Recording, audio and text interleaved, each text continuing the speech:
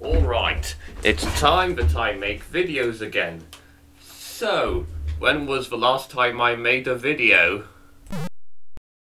Oh, I see. And seeing how that this has not reached 1,000 views ever since my Brum VHS's video, or that there's only one comment. Now then, what's the next topic I'm going to be talking about? How about something from my childhood, like...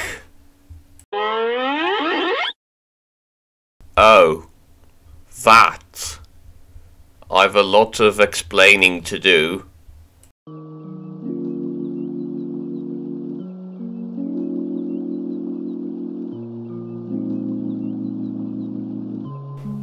Ah yes, what better way to make a video about what shows you watched in your childhood? We couldn't have channels like Cartoon Network, Nickelodeon, the Disney Channel for people in America and everywhere else, CBeebies, CBBC and CITV for people in the UK, and because I'm Welsh, we've got two.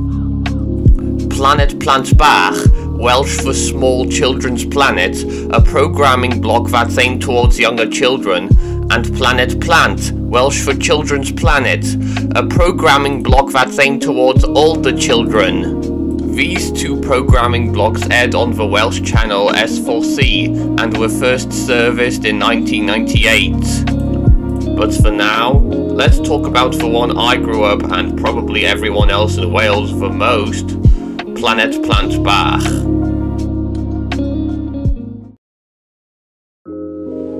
Planet Plant Bach is one of those blocks on television that I grew up with, the other being CBeebies, that is.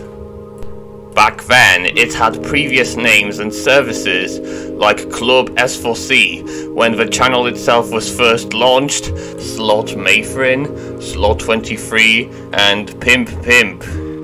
Now, as you may know, the block itself is called Q nowadays, where the mascot itself is a chick called, well, Q. I really don't understand why they kept this mascot for over 13 years and why they just didn't change the mascot or its name. But it seems to me that S4C has no plan to change the name of a brand or have a new mascot whatsoever. But I think it would be better if they stick to something new, just saying.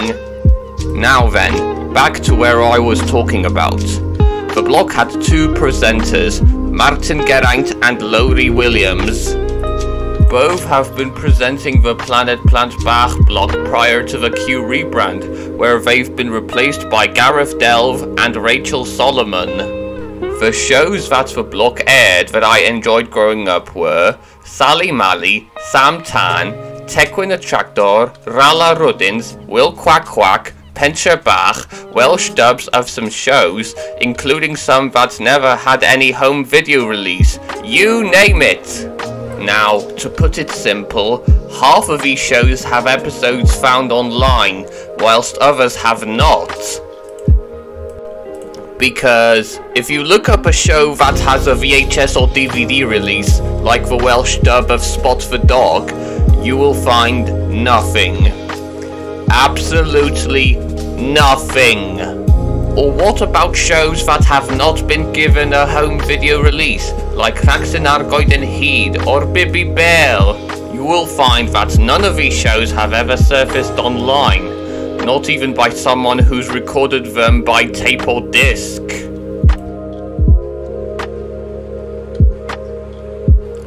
Now, speaking of unavailability of these shows, it's worth pointing out that info on Planet Plant Bach is very, very scarce on the internet. You can't find anything about it before the Q rebrand. There's only some footage of a Planet Plant block that was recorded on tape way back before it was changed into Stunch. You couldn't even find any trace of that block on YouTube.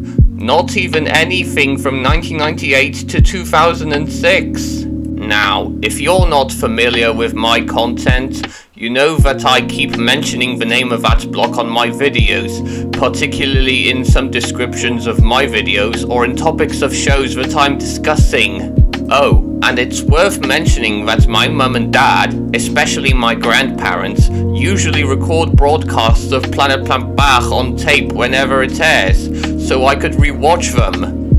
Now, I'm pretty sure every other parent in Wales does that too, but I may or may not be right.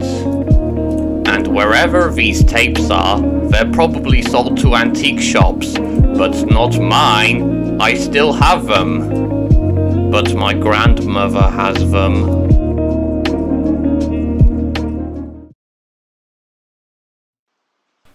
Now, why am I doing this? Why am I making a video about a children's programming blog from the early 2000s that everybody has grown out of it and has maybe forgotten about it?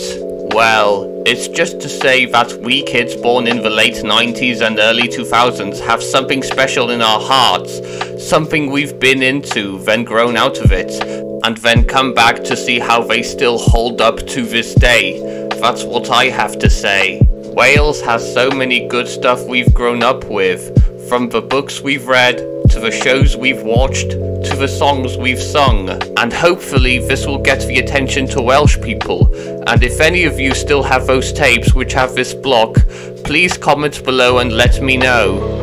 Also, this is the starting point of a series where I'm talking about shows from Wales that I grew up watching as a kid.